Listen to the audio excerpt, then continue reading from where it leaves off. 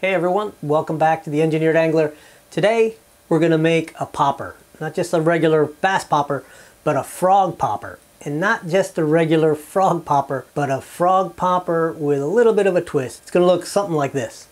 So it's going to be roughly the shape of a frog, and it'll have frog legs made from fiber that I'll just attach with a little hole and some glue. And of course, a popper face like most any other popper. We're going to do one different thing.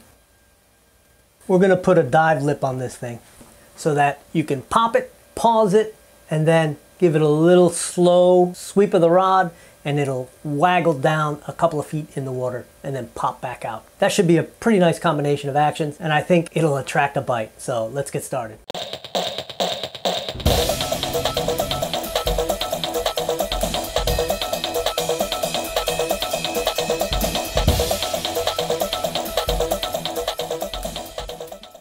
So we're gonna make this frog out of wood, not this piece of wood, but I did draw a rough sketch of the silhouette of this lure, and I put in some key measurements so that I can use it to measure as I carve, or actually as I turn the lure on the lathe. I just want to shape it on the lathe as closely as I can to what I imagine the frog should look like, and then I'll refine it with some hand carving and some sanding and some shaping with the sander. So let's go out to the lathe.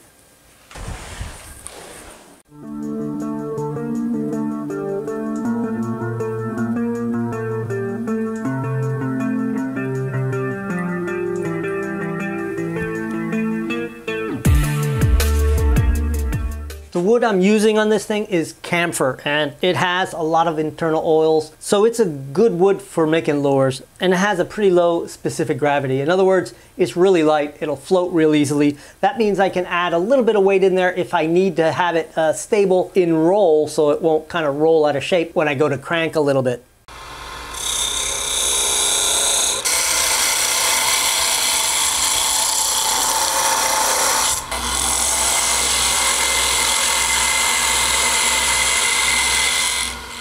All right, ran into my first little snag. This wood is all harvested from fallen trees here on my property, so some of them have wormholes. So what I'm gonna do to fix it, I'm just gonna fill it with crazy glue and sawdust and get back to shaping. I'll give it a spritz with some accelerator.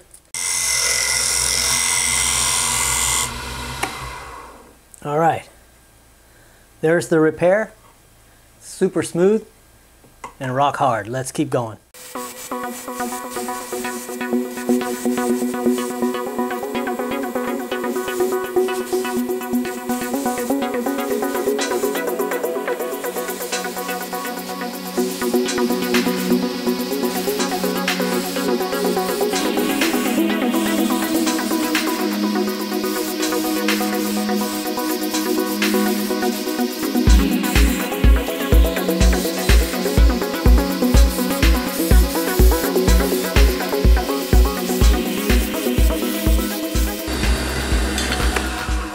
All right, that's the general shape I want.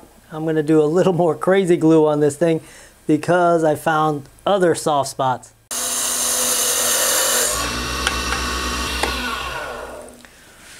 Man, all right, so I'm having to start over. That piece of wood had so many flaws in it. Every time I tried to shape a little more, I'd find another hole. So I'm starting over with a new piece, and it's cypress this time. And I'll get back to you when I'm back to where I left off.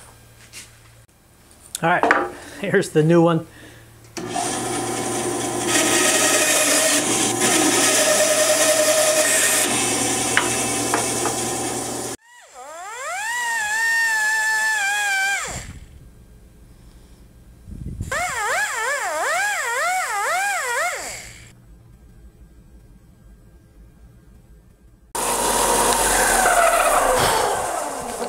All right, we're back to where we were before. And the next thing I'm gonna do is put a little bit of an angle on this face. I want the popper face to be slightly scanted so it overhangs a little bit. I'm gonna do that by grinding the bottom part of the lip just a hair. Hopefully not too much.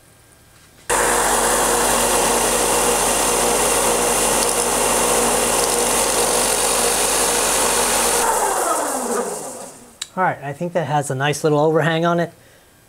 Next step is to do a little more hand shaping with some sandpaper. I've got to clean this out a little bit. Still got to do a bunch of sanding, but I'm pretty happy that the popper mouth came out pretty nice. The little details are pretty good. It's hard to see with this grain. This grain is making me cross-eyed. I'm having a hard time kind of eyeballing what I've done and what needs to be sanded. But the next step is to cut in the lip slot, and I want it not quite a wake bait, not so vertical. You know, typically a wake bait, you'll have it between 60 degrees and 90 degrees, but I want this somewhere around 50 degrees. So I'll be eyeballing that.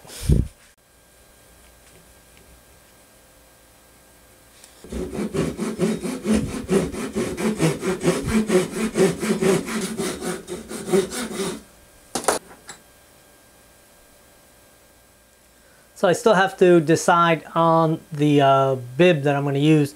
It's probably going to be a pretty small one. And I'm considering using one of those circuit board ones because they're thin, they're already green. Why not?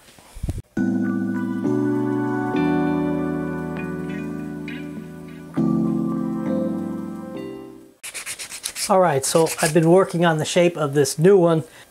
Pretty happy, more or less with the shape. I've got some nice spots where the eyes are going to go. The general profile is going to be pretty nice. It's got a little bit of reduction in the very back, so as I pop it, it'll have room to sort of splash forward without being pushed down too much. I'm going to go ahead and dip it in some polyacrylic, which is just a water-based clear finish that should seal the wood, and then I'll go back and sand it a little more if I need to.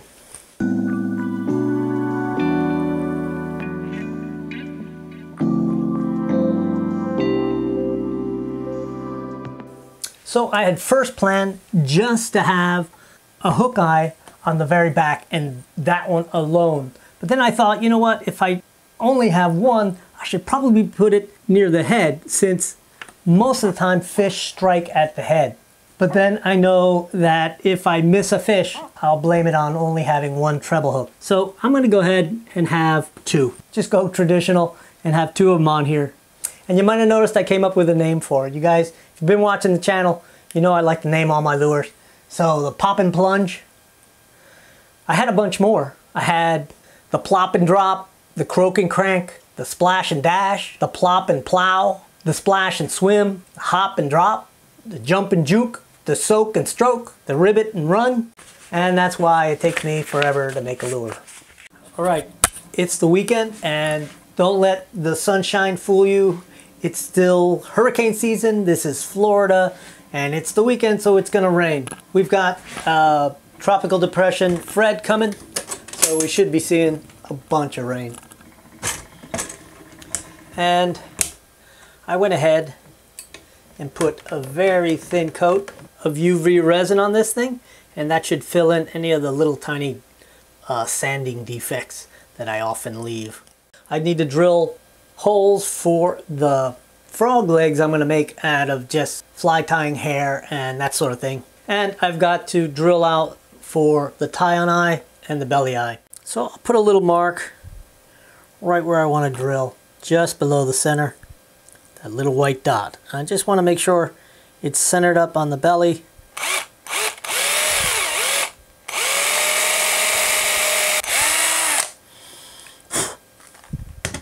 Alright, so for the holes where I'm going to actually put the legs in, I usually just drill a pilot hole, what I think the angle should be, and then I try to match it with the drill on the other side. And then I'll step it up to a bigger bit so that I can get plenty of fiber in there. Alright, so I'm knocking off the sheen on this finish so that the paint will stick really well. And I'll also go ahead and make up some twist eyes for the hook eyes and for the toe eye.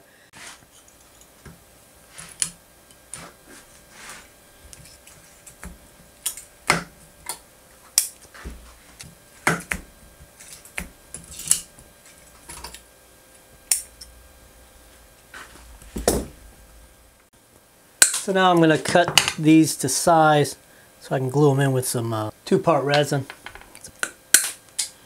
Before I actually glue these in, let me glue the dive bib in. And I'll do that with a little bit of UV resin. All right, so what I do is I start off filling in the little gap at the very edge of the cut that I made for it.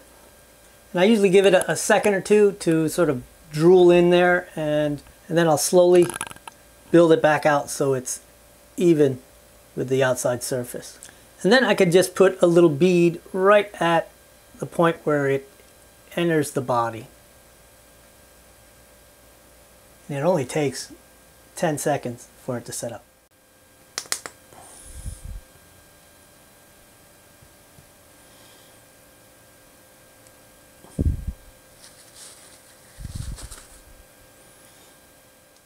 All right, so while that glue sets on those twist eyes, I'm gonna go ahead and make the little frog legs. I'm gonna make them out of a combination of this really fine fly tying hair, silicone rubber jig skirt material. All right, so first I'm gonna get a tuft of this hair, and I need it to be really tight in one spot. So what I'm gonna do is I'm gonna take a little bit of this UV resin and just kind of slightly saturate the fibers right there, not too bad, and then I'll take it and I'll twist it so it forms a really small diameter. I think you can see that, I hope. And then I'll take it over to my UV light and just have that set.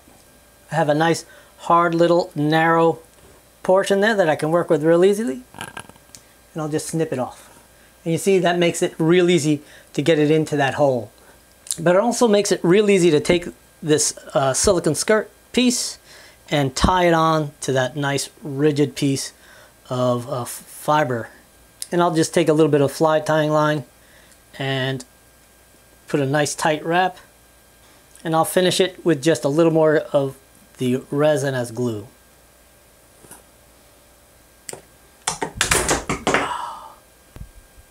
And that makes for a nice little frog leg, I hope.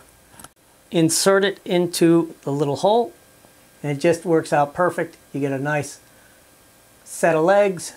Super simple to do. In the end, I just put a couple of drops of super glue or more of that UV resin, and they're glued in.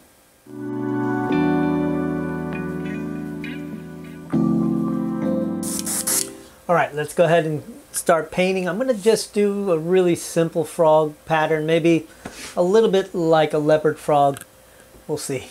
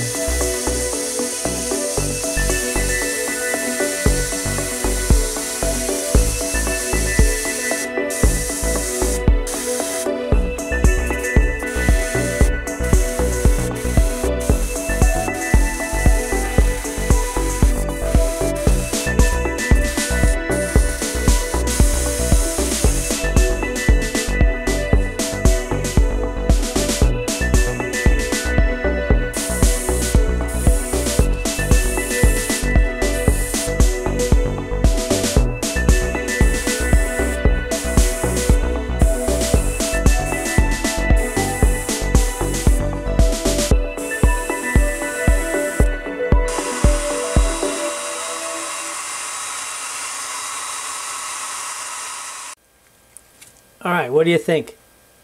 Kind of a matching copper yellow, a bright froggy green. How about a really deep green? How about a holographic gold green? I'm gonna go with the matching eye. I think that's gonna look pretty cool. Now for the mid coat, and we'll be ready to clear coat this thing.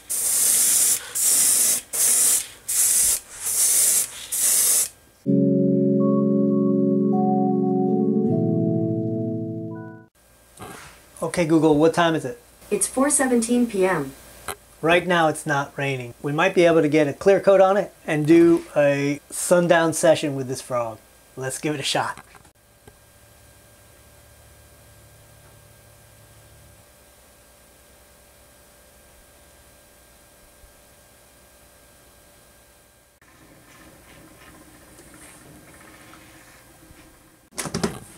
Alright, so now it's just a matter of waiting and hoping the weather holds. It's kind of sunny out right now, which I'm surprised, but there's some squall lines coming through. So even if we go, it's going to be a little dicey.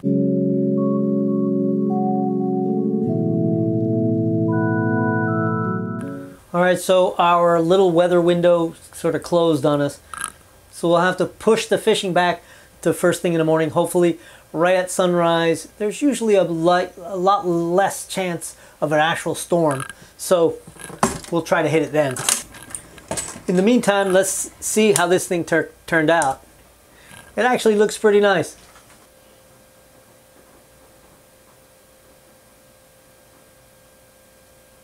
So let's go ahead and put the legs on, and that should complete the look.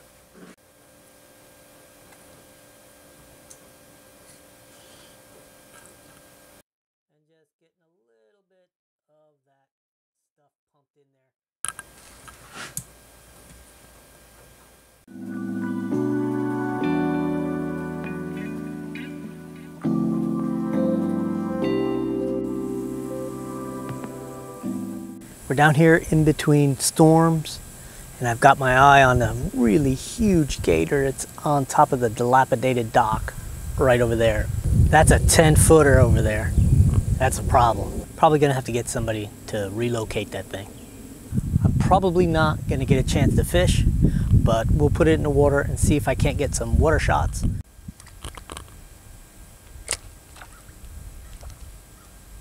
The lure floats a little lower than I would want it normally, so that just means the wood was a little too dense. So I need to use a lighter material, or I need to make it a bulkier lure. I can get a good pop out of it, and if I do it gently, it'll walk the dog pretty easily. It's sort of subsurface waking, it'll go down about 6 inches, but you can see it has a very subtle wiggle.